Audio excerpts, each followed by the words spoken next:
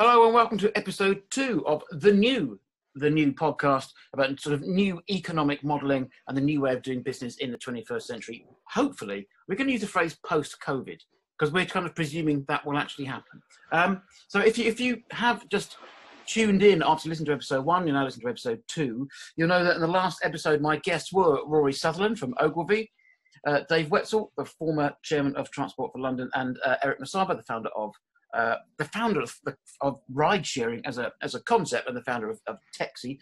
We have the same guests. Nice bit of flow, a nice bit of uniformity. We have the same guests. So welcome, gentlemen. Thank you for your time once again. It's a pleasure. If only you Wonderful. could, only from the video podcast, you could see all my guests nodding on mute. Anyway, so thank you again for joining us. So in the last episode, we talked about localism, we talked about Georgism, and we talked about all kind of manner of interesting and innovative ways of basically sort of sharing road space, sharing mobility, sharing airport space, whatever. So we're going to be continuing that theme because it was an interesting discussion. So in episode 1, we mentioned the idea of auctioning road space. So Eric's theory of road space time, and that's what you buy slots or slices of road space time. We briefly mentioned William Vickery. And Dave, you would like to talk more about William Vickery because you didn't have an awful lot of time to discuss him. Do you want to continue talking about William Vickery? Because that was a fascinating discussion, and his ultimate demise is also rather ironic too. Yeah, William Vickery is one of my heroes amongst economists, and quite rightly, as Eric said, he was a researcher on the whole question of road pricing and an advocate of road pricing. But in addition, he did a lot of theory work on auctions.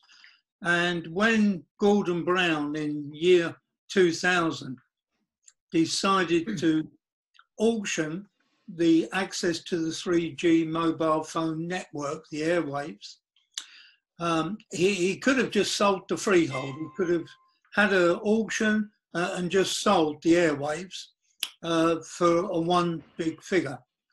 He decided not to do that. He could have given it away. Thatcher even gave away some of our airwaves.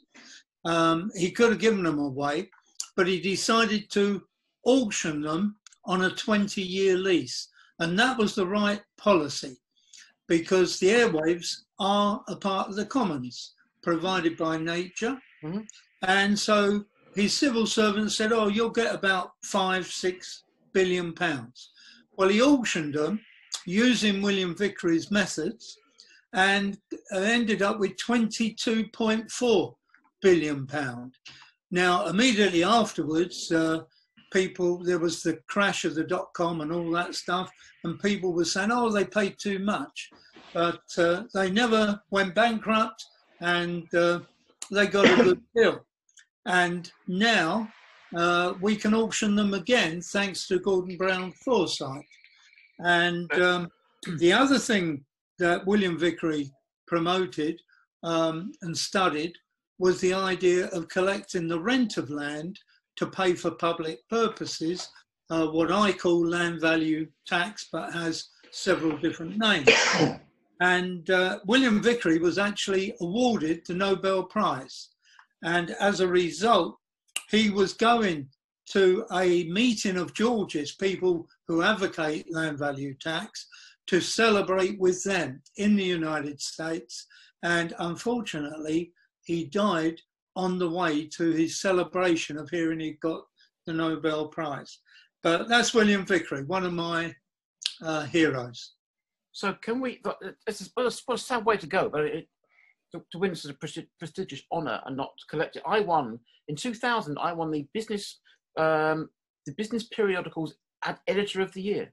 And I was away on holiday and couldn't pick up my prize. It's not the same thing, but I know there's a similar, well, at least you didn't die. No, I didn't die. No, I was on holiday. It was absolutely fine. But I know missing out on a prize is a sad thing. Sorry, I'm not trivialising the death of William Vickery at all. So can we apply that, the idea of auctioning space?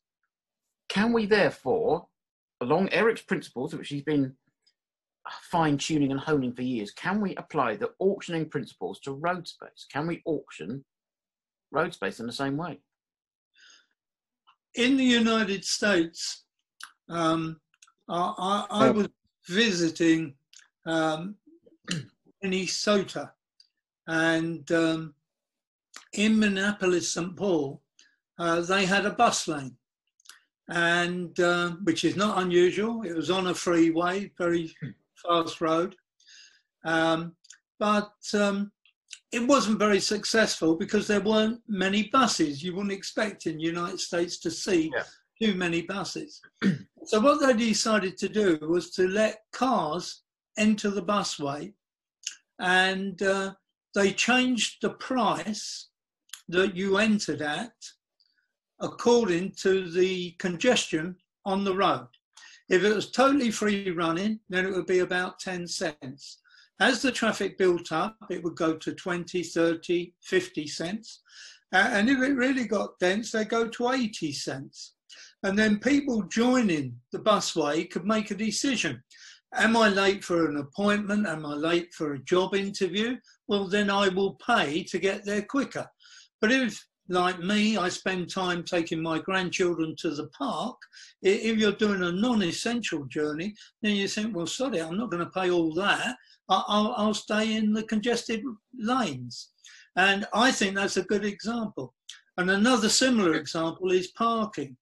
There's one town in America that charges according to the availability of car parking spaces. So if there's lots of car parking spaces available, the price is cheap. But as they fill up, then the price goes up, and they price it always to keep 2 empty spaces. So in the town, you know you can definitely park if you come, but you might have to pay a lot of money to park your car. That, funnily enough, is very close to an idea I've had for a while, which is I'm very, very interested in the psychology of price. And one alternative I'd offer to their bus lane road pricing model would be arguably a more egalitarian model, which is that the day before you can reserve your right to use the bus lane as a form of insurance. So you might pay a set amount, a lower amount, and that would mean that in the event of, and so poorer people, there's always a danger that, you know, the question is, are you allocating the space to the impatient and the people who genuinely need to make an appointment, or are you merely allocating it to the rich and impatient? And I always thought that psychologically it'd be slightly different if you had the option of booking at a lower price insurance for your journey the day before. So there'd be a ceiling to how much you might end up having to pay. Now, obviously, sometimes Minneapolis would collect a load of money because people paid to insure their journey and the congestion never materialized. But at other times when there was congestion, it wouldn't just be Bentleys shifting into the left-hand lane, as it were. It would be people who had a doctor's appointment who are willing to pay, say, $2 as a flat fee in advance. And I'm very interested, I mean, there's a wonderful paper by John Locke called Venditio about the just price. And one moral issue about pricing, which makes, I think, things like road pricing complicated, is John Locke's conclusion, and I'm paraphrasing incredibly because it was written in 1690 and had examples about selling a horse and ships buying anchors, is we tend to regard it as slightly immoral or unpleasant for anyone to capitalize on someone else's misfortune. So to profit from someone else's desperation, and that explains why Walmart, for example, when there's a massive snowstorm, they don't put the prices up for snow shovels. Because if they do that, economists regard it as perfectly rational that you should just treble the price of snow shovels when there's some massive kind of whiteout. But what Walmart knows perfectly well is people resent that and they don't come back to Walmart to buy other things. And so what Walmart does is it actually has an incredible climate center that looks out for tornadoes, hurricanes, snowfall. And if they know there's going to be a heavy snowstorm, they just ship enormous quantities of snow shovels to those Walmart locations. And so if you can find a way of pricing for road congestion, which doesn't look, A, as if you've got an incentive to create the problem from which you profit. Yep. And B, that essentially is felt to be fair because you're not profiting from someone's desperation. And that's why I think the insurance model as an option to pay as you go might be important. I mean, one of the reasons, if you think about any kind of new tax like land value tax, one of the reasons it's never really got full public popularity is every time the government adds a new tax, it doesn't remove or reduce a pre-existing tax. And so we've never had, everybody sees essentially new taxes as just other ways in which the government can separate you from your money. And we've never done an experiment where it says, yes, okay, we're going to start charging for the roads, but as a result, fuel costs might go down a little bit and income tax might fall by 1%. We've never had an intelligent experiment where we're charging for the roads, but the money's hypothecated to the NHS because the Treasury hates the idea of hypothecation. Yes. So we have a lot of obstacles, I think, to the psychological popularity of these things. There's one idea I had, by the way, I'll just add, which is I was in Sevenoaks Station car park and I pretty much blagged the last space at 9 o'clock and was heading to the station. And there was a desperate guy there who clearly had an interview at Goldman Sachs and couldn't find anywhere to park. I wasn't quite charitable enough to give him my space. So I had arrived 4 minutes earlier and I'd already paid. Okay. But it did occur to me that if you had 10 charitable spaces at a station car park, where you could park there for the ordinary price, plus a £10 donation to the World Wildlife Fund or, whatever it may be, okay? It's a way of separating willingness to pay without necessarily being seen to be profiteering. And just as you have disabled spaces, it seems reasonable to reserve a number of spaces for the desperate. Because I've never applied for a job at Goldman Sachs, but I've always had the hunch that they probably don't respond all that well if you turn up 20 minutes late, And I did feel for this guy. Mm-hmm. And so reserving a certain number of charitable parking spaces on each street so that people who are desperate to park know they'll always be able to park, it just requires them to make a donation to some worthy cause, would be a really interesting experiment.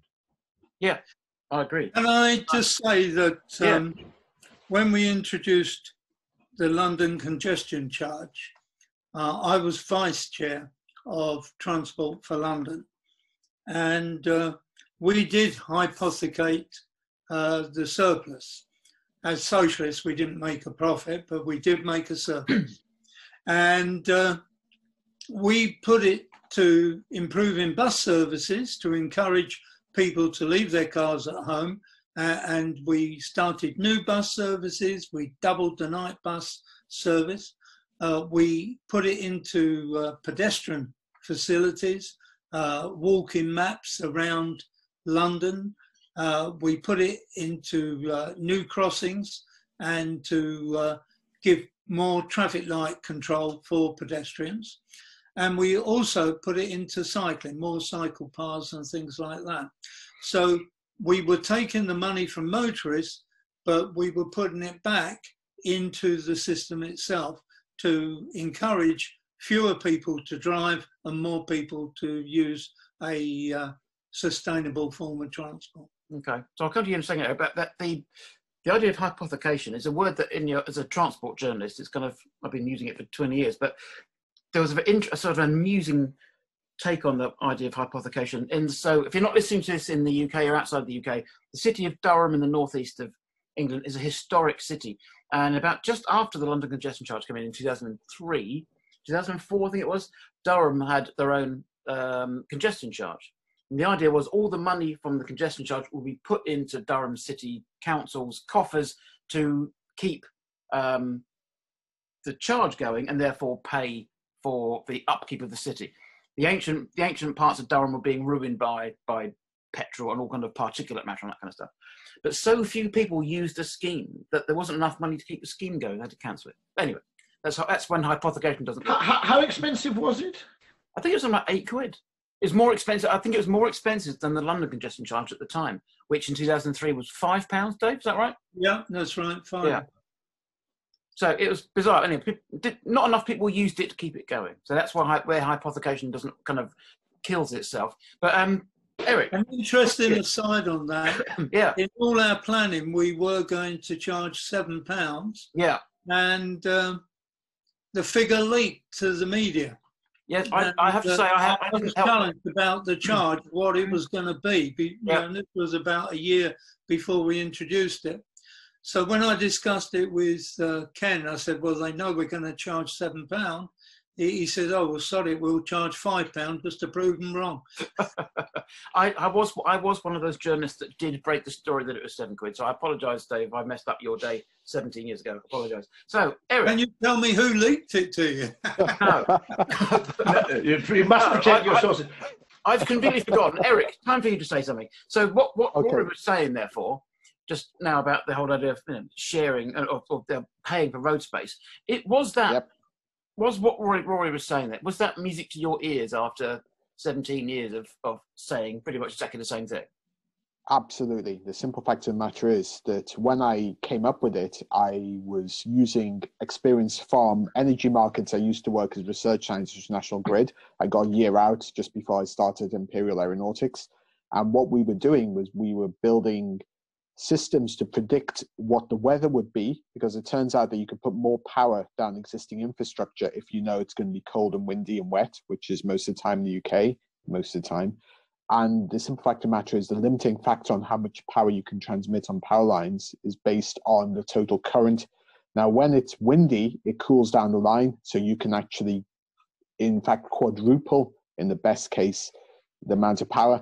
This prevents you having to build more infrastructure, more power lines. We haven't got a lack of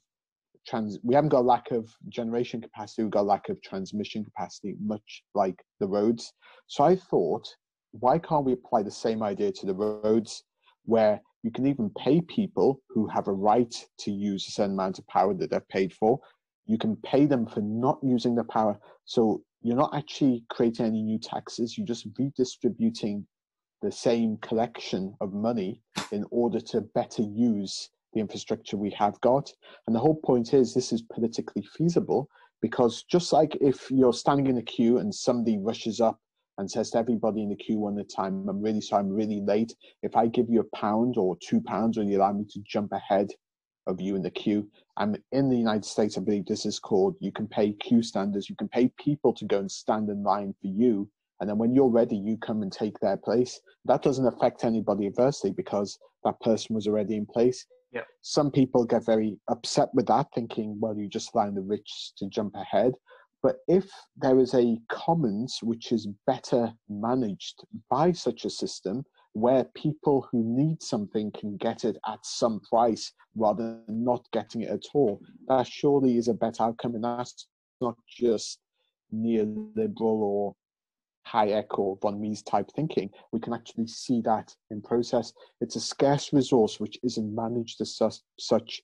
When we look at airlines and airspace, that's exactly what they do. They auction space. Most of what an airline pays is for access to the airport, landing slots. You can actually have a company which doesn't operate aircraft, but instead sells the slots it's bought to other airlines. You can actually quite make a profit, probably not now with all the restrictions on aircraft and whatever else. But once we apply these principles, which have been proved in other areas like electricity and gas as well, and airspace and electromagnetic spectrum, we can change everything. For example, if you've ever lived near a rat run, a road where people just come down to avoid traffic lights or whatever, that's maddening. The council can't block off the road because it might be a strategic route and you need to send ambulances or fire engines. But what you can do very cheaply, as Dave and Ken Livingston showed with London, is you can charge people for accessing that route at certain times.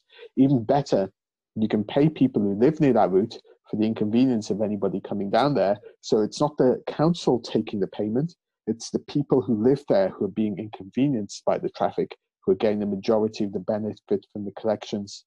So there are many ways to do this. And in fact, from what Rory said about options, that's exactly what we said. For my sins, I did 5 or 6 years in investment banking and then in hedge funds. And so I learned all about options and all these ideas. And what we can also do with options is literally say to people, you've got an option that you can sell. You can either exercise that option and buy something at a specific price, or you can monetize that option if you know you're not going to need it and you can sell that. That also becomes a form of income for people who are less mobile, that'd be the older people, and that would actually benefit everyone. And if you imagine a city like Jakarta in Indonesia or Manila in the Philippines, they've got immense traffic problems, and there are people who actually make a living offering to get into your car with you so you can get in the high occupancy vehicle lane. This is unbelievable, but this is the marketing action. So there's like street kids who will say, we'll get in your car, so you now technically have 3 people in your car, so you can use the high occupancy vehicle lane, and you give them a buck or two, and it works for everyone. Well, if we could formalize that into this whole idea, as what we said, that you can actually pay to use these based on what your need is, you will find that the level will even out. You'll find that people will start to work out when they need to go in order to maximize their part of the commons that they get by default. So effectively, we're not allowing any one group to monopolize the road. It won't be for the rich, it won't be for the poor, it'll be for everyone, and be based on needs that you have. And when you think about it, actually, I mean, in any case, if you take that business of paying people to queue, you could argue, okay, that if it's a rock concert and you have to queue for an hour to buy tickets, it is at least a measure of how committed you are as a fan of the band, okay? Mm-hmm. If you take it with access to road use, it's actually even worse because A, nobody gains through any kind of financial exchange. It's purely wasted time. But worse still, the roads become, the problem is the least for people whose journey is least urgent. So you have this problem where, in theory, people who are going to see their mothers-in-law, terrible old hackneyed joke, but people who weren't particularly eager to arrive at their destination are much less bothered by a traffic jam than someone who's got a business interview, a job interview. Yeah. Okay. And so the roads end up actually being used by the people who need them least. So at least the rock concert thing is kind of proof of willingness to pay. Whereas actually, the very people who could shift their time most easily are the people who are least bothered by a traffic jam. Yeah. And so it's kind of like a double whammy. And I think, it becomes actually, of course, more acute if we invent both electric and driverless cars and they gain greater and greater adoption, because the cost of sitting still in an electric car is zero. And arguably, people with time to kill aren't particularly bothered about sitting in a driverless car doing the crossword or playing bridge or whatever. Okay. Yes. So I mean, this is a problem which, even if we don't sort it now, it's going to rear its head much more severely in another 10 years. Sure. In fact, that's sorry to interrupt. That's a thing called boomerang. Errol Aveneri told me about this. He's a researcher in the Afika Institute in Israel. And it's something that says that when you increase the fuel efficiency of cars and you make driving cheaper or almost free, you'll actually increase traffic congestion and you actually go backwards. So that's an actual noted effect which has been seen, called boomerang. It's similar to the Jevons paradox, which was that when steam engines became more efficient, coal consumption went up. Yes. Because people discovered more and more uses for efficient steam engines. Yeah, so exactly overall demand for coal increased. But you do that when you widen a motorway and you add a lane, the traffic increases because people think, oh, good, it's an extra lane. I can now drive on that lane, and everybody does it. That's that. The more you increase capacity, the more you increase demand. I did like what Eric said about an airline company that doesn't necessarily have any aircraft, because the UK government, for those of you who don't know, recently gave a contract to operate a ferry line to a company that had no ferries. Anyway, we won't go down there. Rory is nodding kind of sheepishly, but anyway. So I'm going to drop it. I'm going to slightly move the conversation on, because we could talk about this bit all day long, but we have got a limited amount of time. Actually, it's worth saying that the amount of intervention you need doesn't have to be massive, in the sense that a car park that's full is completely useless. A car park that has 3 spare spaces is a great car park. And in the same way, a road that is just, at which you can travel at 50 miles an hour or so without ever grinding to a halt is a pretty good road. And the difference between that and a disastrously overcrowded road is probably only 10 to 20% of road users. You only need to operate at the margins. Okay. That's where Durham got it wrong. You could have achieved the same disincentive effect with a quid. if my experience of the people of Monmouth and their willingness to pay for parking is anything to go by, £1 is a fair old disincentive. Yeah, no, that's true. We'll come back to that because we're going to finish on that topic. But I'm going to drop a phrase in. I want to see what everyone's reaction is. Those of you listening, of course, you can't see the reaction, but you'll hear it. So I'm going to use the phrase reverse leapfrogging. Who wants to make a comment about reverse leapfrogging? Eric has just put his hand up. I wish you could see this. Eric has very keenly raised a hand, a literal, actual hand, not a virtual hand. Eric, reverse leapfrogging, explain. This is an idea which I first saw written about by World Changing, which was a green blog in 2005, where they said some of the best ideas, actually old ideas, everything old is new again. So the dolmuş in Turkey, the various car and ride sharing things that you get, the collectivo in South American countries, all of this was actually a great idea a long time ago. And in fact, before the introduction of trams and streetcars in United States cities, you actually had jitneys, you actually had people sharing taxis all the time until anti-market forces basically intervened to basically enable a monopoly for the streetcar companies and to get rid of shared taxis. In Belfast, I believe there are still shared taxis, but you can learn lots of ideas from supposedly primitive cultures, and you can leapfrog ahead by adopting things which were supposedly old hat or primitive, because with a little application of some newish technologies that we've just got, those old ideas become very useful. And for example, ride sharing and accessing the road and paying a small amount, a micro amount to actually share a vehicle to go where you're going, that all works in the same way. So that's my belief about reverse leapfrogging. There's so many things we can learn. Dave, Eric there mentioned green thinking. You are politically a green. Where do you stand on this idea? Yeah, I think we can learn a lot from other people, other countries, and from history and things that they've done in the past. And I think the trouble with the British establishment is, dare I say, the university system has tended to produce people that think on tram lines. The biggest example I can give on this type of thinking is in China. I met people who were running international consultancies and they were recruiting Chinese graduates. And in China, whenever I spoke to university students, I always went round the lecture hall and shook hands with every student there before, and give them a business card before I started my lecture. And I tried to treat the students as equals. But in China, students are very much in awe of their lecturers and their professors, and they just churn out in rote exactly what they're told.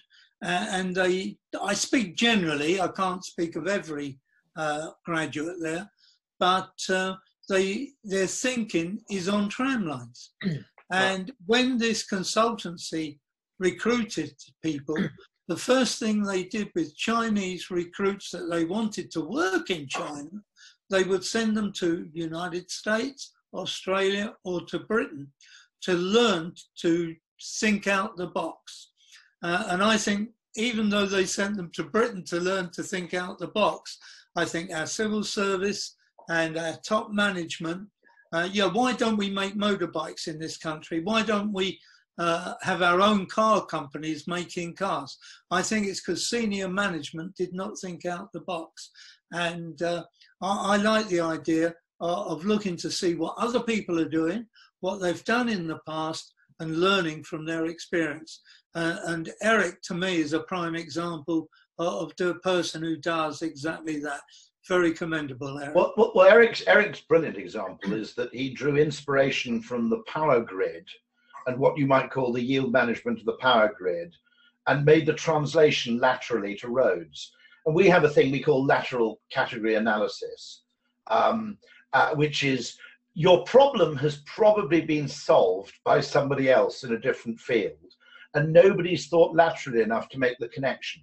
There's a similar Soviet era innovation thing called TRIZ. Have you ever come across this? No. No. The poor guy, he was set, I think in Stalin's Russia, he was set to look at Western innovation and what made it successful. And he wrote down a series of rules and findings about where the West was good at innovating, which unfortunately ended him a long stay in the gulag because some of his recommendations were politically a bit awkward. But it's TRIZ, I think it is, and it's a very interesting thing. But they're absolutely clear on this idea that someone's already solved your problem somewhere. It's just that either distances of geography or time or business sector prevent people from making the connection.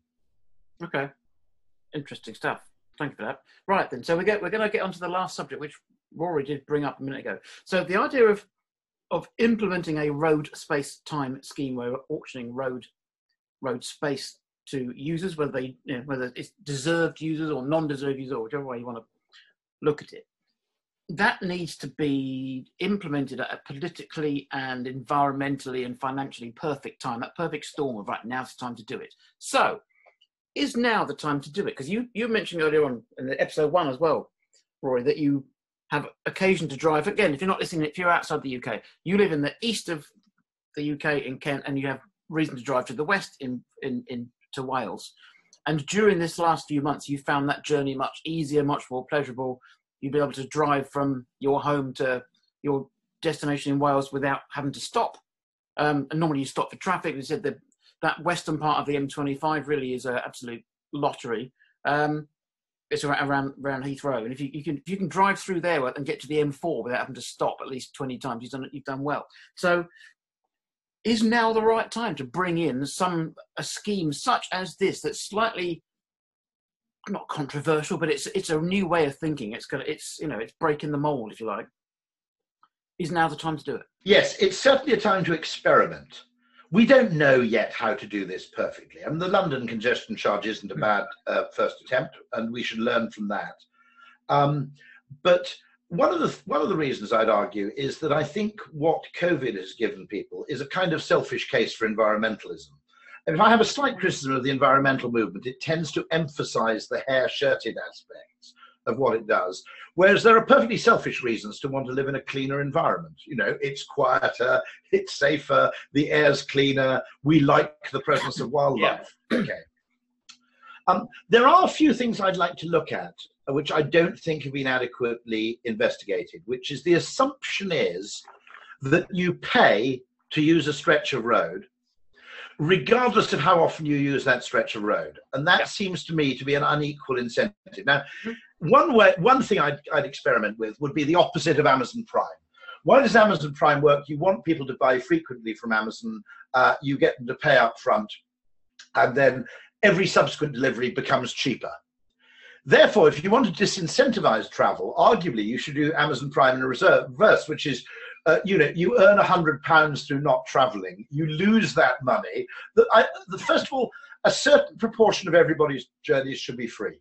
Okay, that's one. I don't want to live in a kind of country with ZIL lanes. Everybody has the right once a year to drive up the Mall if they want to for free. In my book. Okay. Yeah. And the pricing should become disproportionately, you might argue, in some cases more expensive the more people make the journey. If you want a strong disincentive, if you want a weak disincentive, it should be the opposite. Now, if you ever travel to France, where of course you pay for motorways because they're privatized, the strange thing you notice when you get out of the Eurotunnel is that for the first 80 miles of autoroute, nearly all the cars on the autoroute are English. God, yeah. They basically built a motorway just for us. How hospitable is this? And then you realize, of course, to a Brit, you make that journey twice a year. So paying 25 quid each way is kind of irrelevant when framed against the cost of your holiday. If you live locally, you're going to find a way to avoid that, because paying £20 50 times a year is serious money. Okay? And so we've never quite worked out in pricing the fact that 1 times 10 isn't the same as 10 times 1. That making 10 people pay £5 once is much, much easier. Well, the season ticket, I suppose, is an example of where we acknowledge that. Yeah. And we need to understand that depending on the level of disincentive we want, in London, you might want a strong disincentive. Your first 10 journeys are free. If you don't make your next 10 journeys, you actually get some money back at the end of the year, conceivably. And then after that, it becomes exponentially. Rory, we've lost Rory. I don't think you hear us, Rory. We've lost you. Hang on a second. Let's stop recording. Rory? Now. So I mentioned on the auto route that when you drive out of the shuttle terminal in Calais and you drive down, I think it's the A10, and for the first 70 miles, nearly all the cars on the auto route are English. You think, bloody hell, they build a motorway just for us. How welcoming is that? And then you realize, of course, to a British tourist who makes that trip once a year in each direction, or maybe at the most twice, you know, 10, 15 pounds for the use of that motorway is a relatively trivial amount of money. Yeah. Okay.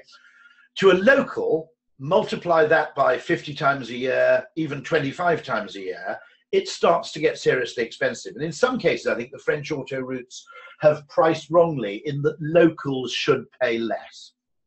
Okay, now it all depends whether you want a strong disincentive to travel, in which case what I do is Amazon Prime in reverse. Amazon Prime is a loyalty mechanism where you pay money up front and then all your subsequent purchases become progressively cheaper because you're never paying for delivery. Okay, so it encourages frequent use of the service through a commitment device and then repeated benefits. Arguably, if you want to really discourage people driving in London, you do it backwards. So maybe your first 10 journeys should be free. I don't want to live in a kind of country with ZIL lanes. I think everybody's got the right to drive up the Mall once or twice a year for free. After that, maybe you start losing a refund, first of all, so your rebate gets cancelled, and then you start paying exponentially. And as a result, that would be a very strong disincentive, and in certain cases, that's a great way to do it. In other cases, the disincentive is so strong for frequent users that it effectively reserves auto routes for tourist traffic.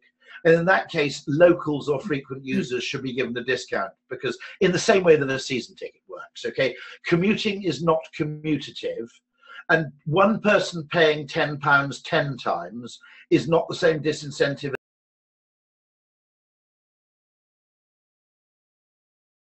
Economics doesn't really understand the distinction because it thinks of a journey as having utility.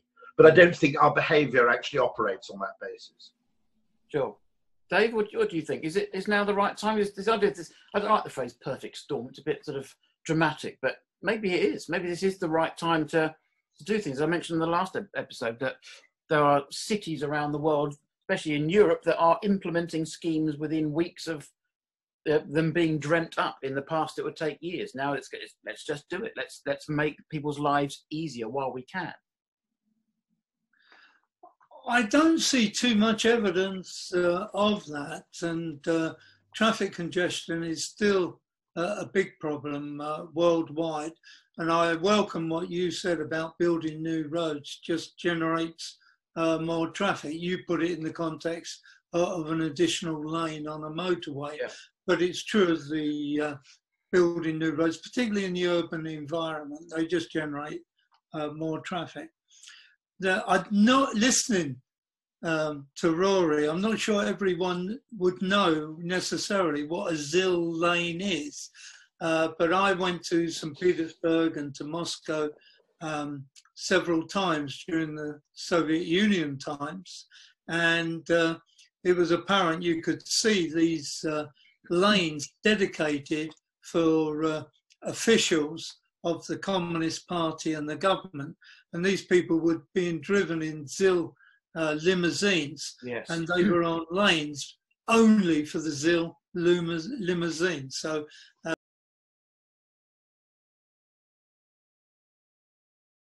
interrupt him after he... And something none of us want to see, whether we're on the right of British politics or, like me, on the left of British politics.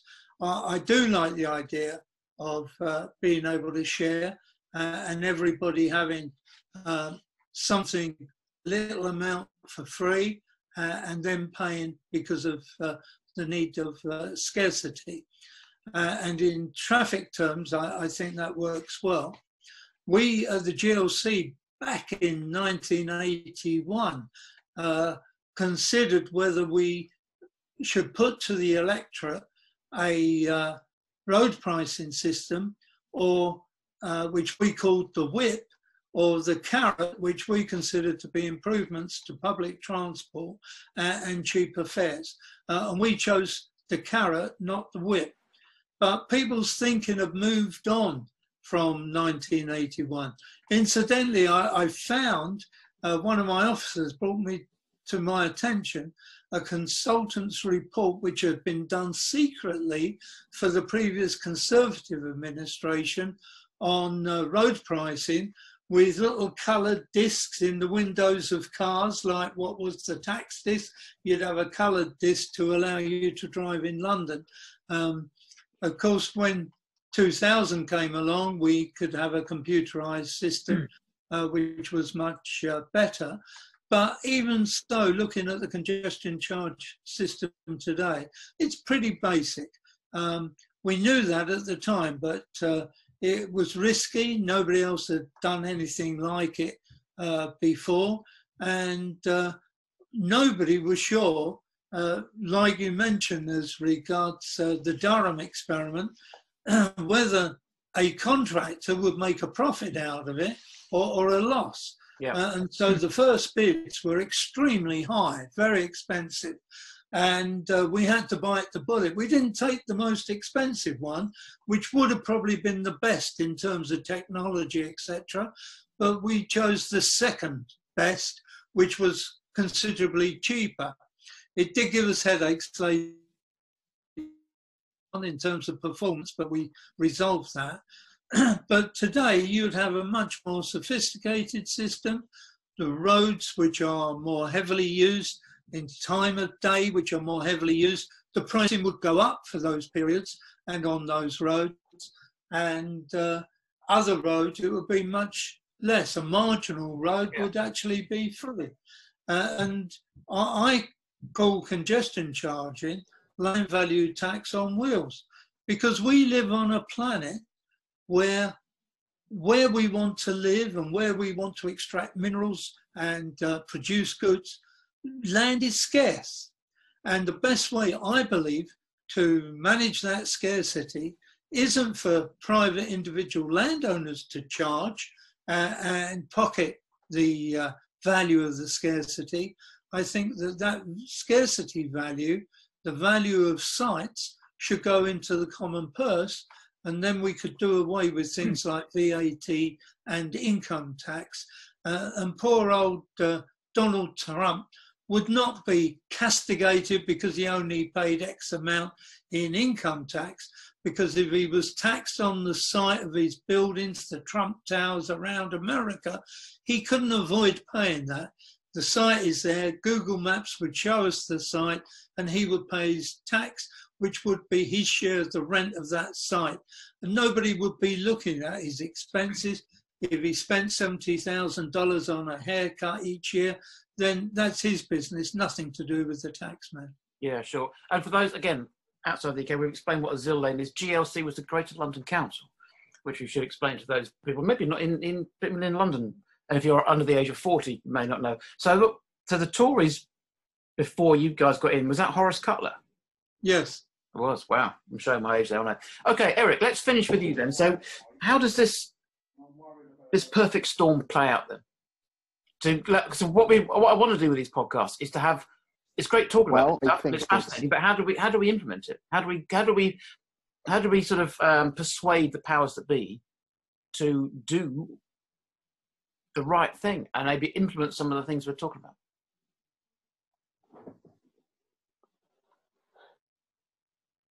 Eric? He can't hear you at all. So this is the. Shall I step in? Step in, please do step in, Dave, because this is the wonders of Zoom, where every now and again people drop out. Anyway, carry on. Thank you. It seems to me that no time is the right time. Sometimes for revolutionary change, for real change that's going to make a difference. The people that will benefit from any change will not shout about the benefits, and yet the people that are going to be disbenefited, and it's my experience, whatever radical change you make, there will always be some people disbenefited. They're going to be the ones that shout the loudest.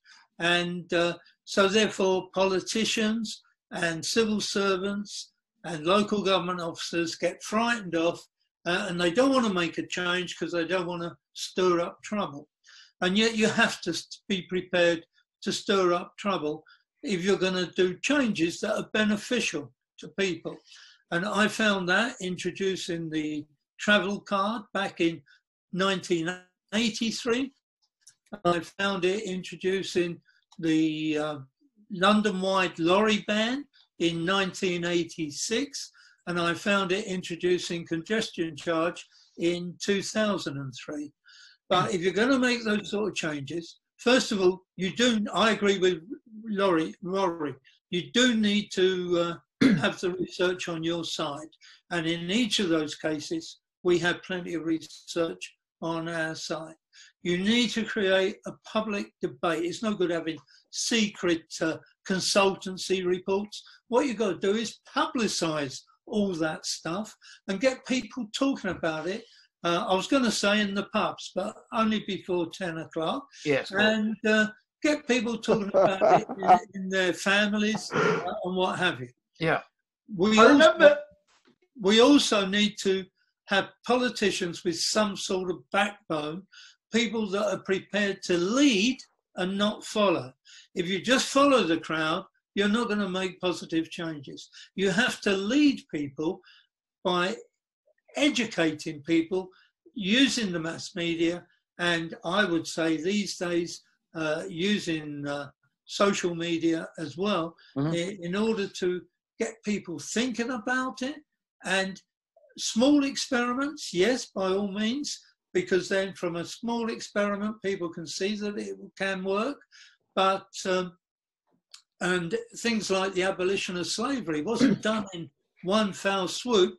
First of all, Wilberforce and others got the slave trade, shipping people from Africa to the West Indies and America, abolished. They made it illegal, the slave trade. But it was still legal to own slaves for another 50 years. So perhaps we need to do things gradually, but always stepping in the correct direction, not in the opposite. So congestion charge was a small experiment and it worked. And others have followed in other parts of the world. Not many, but some. Sure. And we now in this country need to extend that, I believe, first of all, to all our motorways. And then in London, we should extend the congestion charge, make it London-wide, but where there's a marginal road with no traffic congestion, make it zero cost. And where there's a lot of congestion, either at the time of day or on the particular roads, then you increase the charge. But make it variable. Don't have it as a static charge like the congestion charge. Have a variable charge. And you can play tunes on the organ and you can encourage your traffic to move sensibly. But at the same time as all that, we didn't do congestion charge in a box of its own. At the same time, we were improving public transport and we were making public transport cheaper. Yeah. And I think those two things need to go together. Again, we've talked about things coming from the past. Obviously, Rory mentioned John Locke's ideas from the 1600s. So a little bit more recent than that. But the first variable road pricing scheme was brought in Singapore in 1975. And here we are 45 years later, still discussing the idea that this could be a good idea. It worked. It still works for them. Eric's broadband has repaired itself. Eric, do you want to finish this off? Because we're talking about kind of your idea of road space time and slots and dividing up road space time into allocated segments. How do we get this idea implemented? How do we get the right people in the right places to even hear this? I think we have with here what David said, by putting in the congestion charge in 2003, that coming from a very fiercely left-wing Labour administration, that was incredible. That was very, very hard to do, and I'm amazed it got done. Yeah. And it was a great success.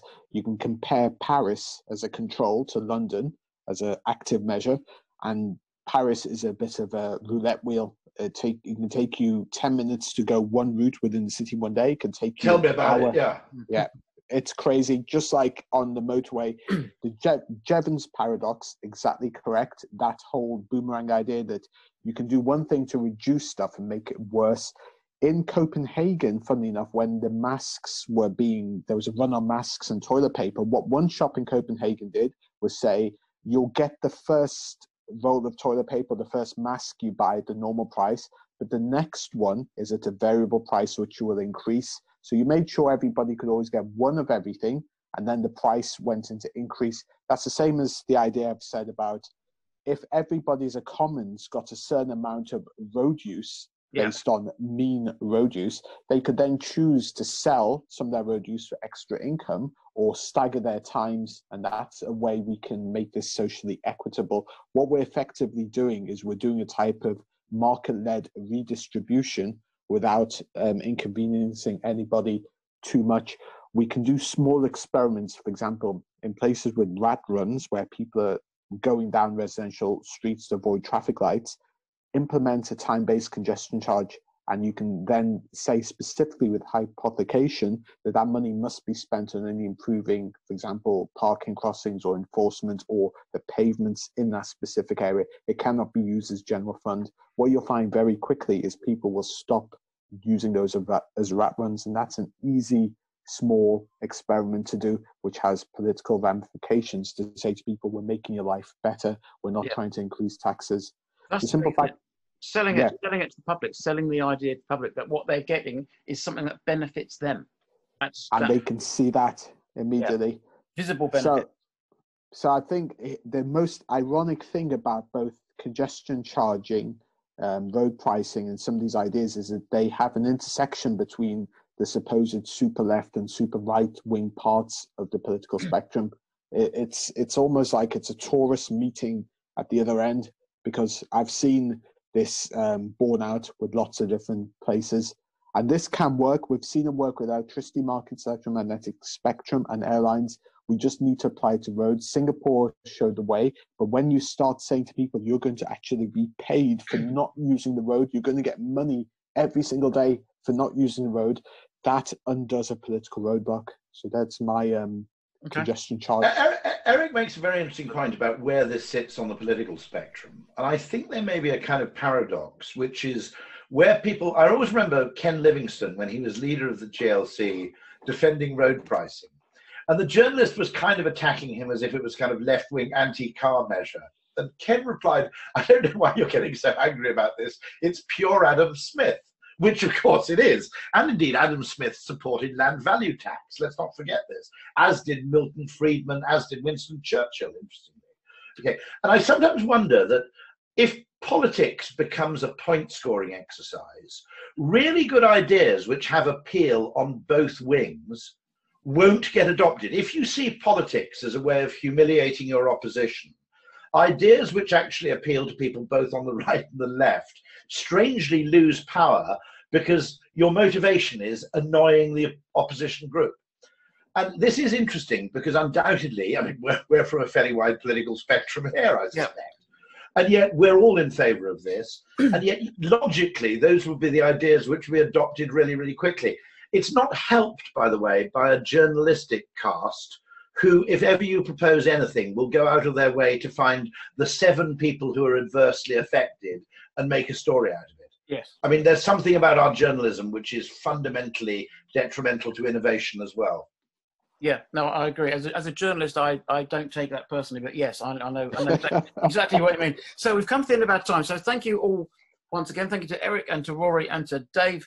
Also, we must also thank Jason Jones, who is editing our podcast bits together. Thank you, Jason. Yes, thank you. Well done, Jason. So thanks for doing that. So again, thank you for listening. You had the first 2 episodes now of the new. We'll be back very shortly with more episodes, perhaps different guests. We're not sure yet, but we'll have different guests on, and we'll be talking about slightly different subjects. But what we're looking at is new ways of doing things. And has COVID-19, has this bizarre situation we find ourselves in with a global pandemic, which seems to be getting worse again, is it opening up new avenues of business opportunities, new economic modelling, and giving ourselves a whole new perspective on old on old ideas. I think, was it Chris Rea had an album out called New Light Through Old Windows? I quite like that. Not a Chris Rea fan, but I think that was what the album was called. Anyway. Kevin, yes. As a Marxist, can I just make a comment? Oh, yes, please do. Rory's thing about Adam Smith. Yes. Because I had to give a lecture on the history of road pricing. And I thought it went back to the 1920s, where some professor was writing about it. But I actually discovered, and I'm endorsing what Rory said about Adam Smith, that Adam Smith had written about road pricing in terms of tolls, having toll roads. And what he actually said, and it amazed me because I was brainwashed by the right to think Adam Smith was a terrible bloke. But having read him, I think he's quite a wise person. Completely agree. He's a philosopher, not an economist. And what he said about road pricing is when you have a wagon carrying essential goods to the village, then that wagon should be charged very, very lightly. But when you have a rich person in their post-chase, then they should be charged heavily. And I didn't know that Adam Smith ever talked socialism, but to me, that sounds like pure socialism. So that's the next episode will be the new socialism with Dave Westmore. Anyway, so gentlemen, thank you for your time, and thank you all for listening. We'll be back soon with episode 3 of The New. Thank you.